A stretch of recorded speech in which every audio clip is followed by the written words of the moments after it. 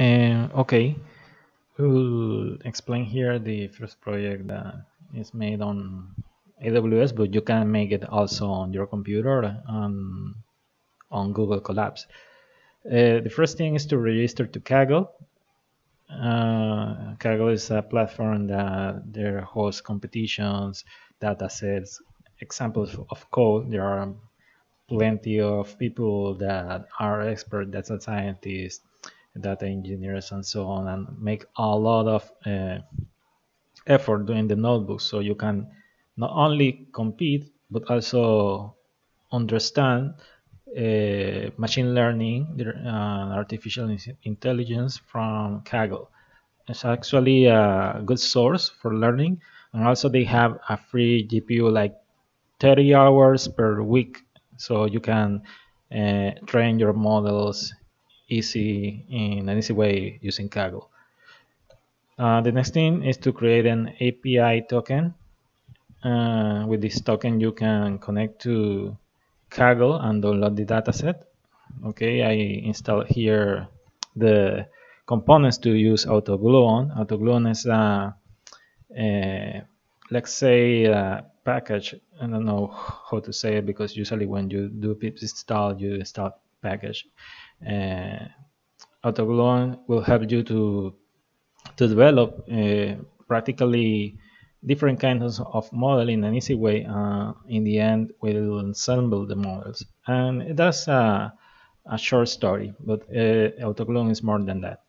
So we first set the API key. Okay, this is my API key. I will change it immediately when I finish the, the video. Next thing, we will download Kaggle datasets from. Okay, we'll first check if we have installed the Kaggle package. Next, the Kaggle version. Download the dataset. Import Autogluon and pandas. Look for the train CSV and look for the first rows. You will see here that we have like 12 columns and 5 rows. That usually that the head gives you 5 rows. So we'll see here that when we parse days, actually we use a datetime format, and also all other values are numerical. We'll predict on count, and we use the other parts of the dataset except casual and register to define the model. So we will describe the whole dataset. You will see that the minimum is 1, the maximum is 4 for the season, and other parameters. So you will get a pretty good knowledge about the dataset we describe. And also with info, the train, for example, data frame.info. In this case, it's train.info. You will see the kind of values that are inside the dataset. If there are dates, there are objects, there are float 64, etc. So the same thing for the test set, and the same thing for the submission. With the submission, we will parse the data and the count. So we, in the end, we will put the results on the count column, and that's all. We will submit this thing.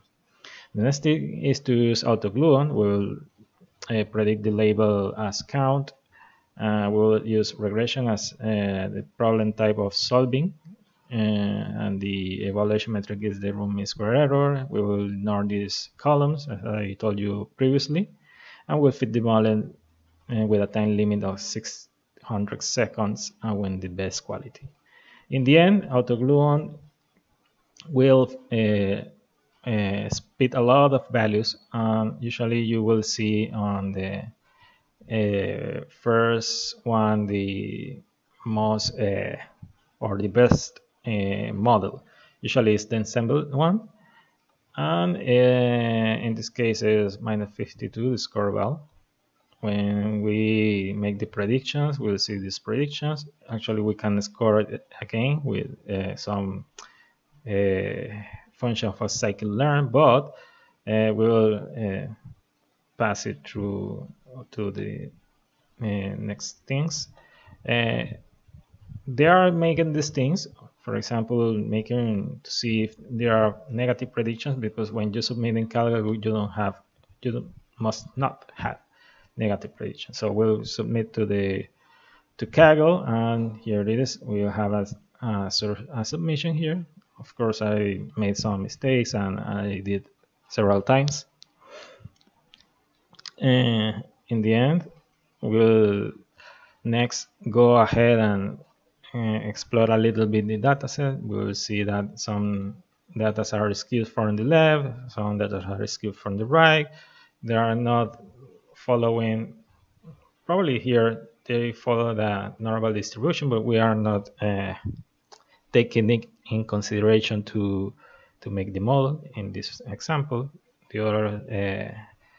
The other type of data are more discrete and others are skewed. So you can do several things here, but we will make the thing simple. Here we parse the days, make another kind of features from the datetime. For example, the year, the month, day, the hour. Next, I was looking how to move numerical values to, for example, categorical values. So I will make a function that you insert the data frame, put the column you want to change and the values, and it will change you the values as here. For example, for the weather, for the spring, actually we can do it for any kind of column. So in the end, again, we will see on the histogram another kind of data that we will let's say created new features. You will see here the day, the hour, the month, the year that are part of the data. So those new features are part now of the training set. So for the training set, now we will predict with these new features, and on the end we will predict like minus 30.11, the ensemble model. So we will predict again. We will look again if there are zero values, not values that are less than zero. There are no values less than zero, and we will submit again to the using the Kaggle API. So okay, here we will submit again the report of the result. As I told you previously, we have to read the dataset again and change the column with the predicted features. We will submit it, and we will get this value. On the last part, we do hyperparameter optimization. We'll tune using several kinds of models. For example, neural network optimization with GBM optimization and k-nearest neighbor optimization. So we will feed these parameters using the 600 seconds for 5 times the trial, and we will put these hyperparameters to the tabular predictor again. Same thing, we will predict the count with the evaluation metric will be the root mean square error, and the ignored columns will be the casual and the register columns. Again, it will speed again new values, but this score is a little bit different. We will see again when we will submit to Kaggle that the best score or the best prediction was the one that got the new features only, not the new features only with optimization. So writing a report, you will see, and the first time we will get a better prediction or better performance on the second iteration when we add the new features, not the hyperparameter optimization. That's what the initial value. And for the, where is the other graph? Where's the other graph? Okay, hyperparameter table. There is another graph. I don't find it. Oh, here it is.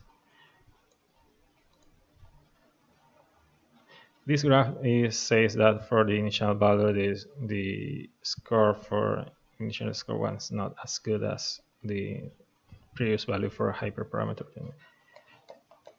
Using this the model versus the score, but related to the ensemble data. So the additional features added was the best model for us. And that's all. In the end, we will list all the hyperparameter used, and we will make a data frame with the values. So that's all. It's just how to make a simple model with tabular data, with the tabular predictor of Autogluon, completing the whole the whole notebook using a Kaggle API. So this is one of the first things that you did on machine learning. Usually you get tabular data and predict values. In this case, it was regression, but you will obviously start with classification. And probably on the next videos, I will talk about the implementation using neural networks and also computer vision. So that's all. I hope you like the video and follow again me on the channel. For the next video, probably I will be making something related to robotics, just hooking up everything. And I hope you like it all. That's all. Fine. Thanks.